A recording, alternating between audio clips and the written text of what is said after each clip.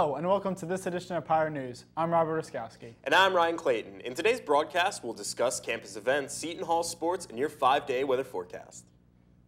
All undergraduate students are eligible to vote for the Student Government Association Executive Board and the at-large senators via email.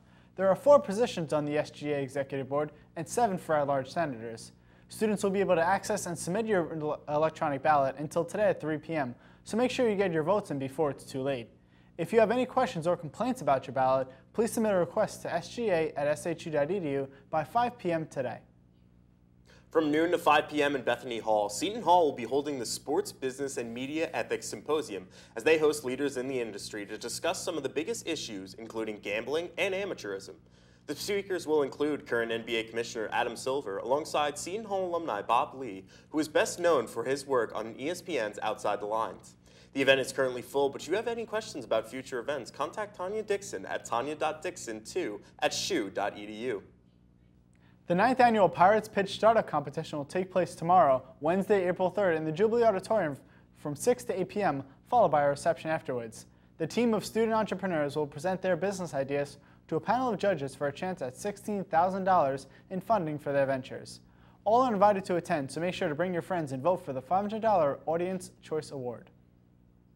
Starting today, April 2nd, and going until May 10th, you can check out the 15th Annual Undergraduate Student Art Exhibit in the Walsh Gallery. The opening reception will be held this Friday, April 5th at 5 p.m., which all are welcome to attend. For more information, contact Danielle Clements at danielle.clements@shu.edu with any questions or concerns. And now we will take it over to Cristian Castillo with your Seton Hall Sports Update. Cristian? Hello, Pirate fans. Cristian Castillo here with your Seton Hall Sports Update. The tennis team came out with a 6-1 victory over Sacred Heart Sunday on senior night. The Pirates took an advantage with 6-2 wins at the number 2 and number 3 doubles behind senior Tandy Canwa and junior Mingja Gligich and the pair of juniors Michaela Erspalmer and Melody Taw. In singles play, senior Anika Faye Norova scored a 6-1 and 6-2 victory, paving the path to Pirates' victory. The tennis team is back in action this weekend as they travel to Chicago to take on DePaul on April 6th.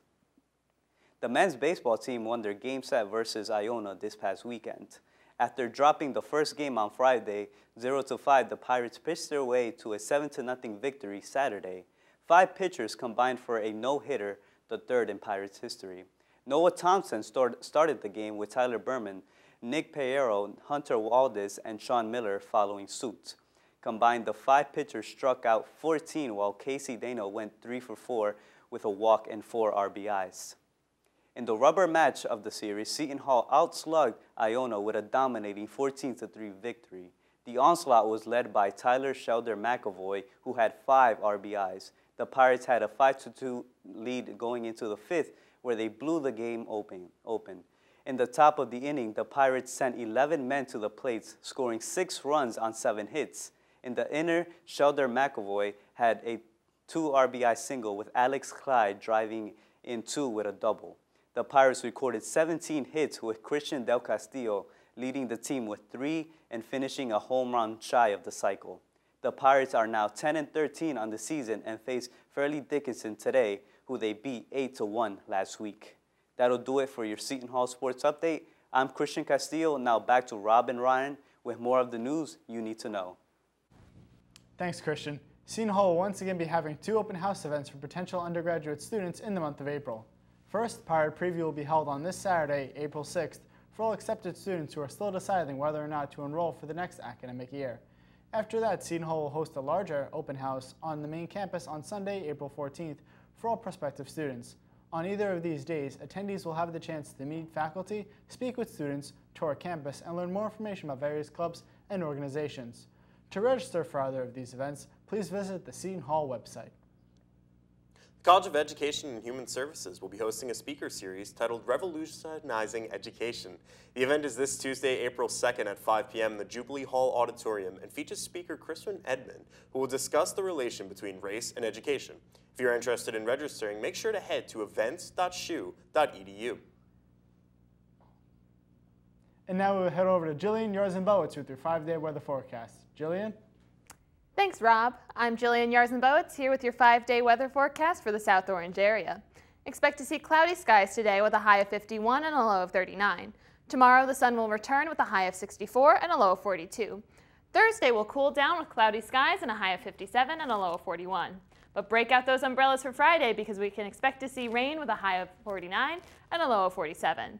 However, the sun will return Saturday, giving students a sunny spring weekend with a high of 63 and a low of 48. That's all for your 5-day weather forecast. Once again, I'm Jillian Yarznbowicz. Now back to Rob and Ryan with more of the news you need to know. Thanks, Jillian. The 5th annual Corks and Folks event will take place next Thursday, April 11th at 6:30 p.m. at the Echo Lake Country Club in Westfield, New Jersey.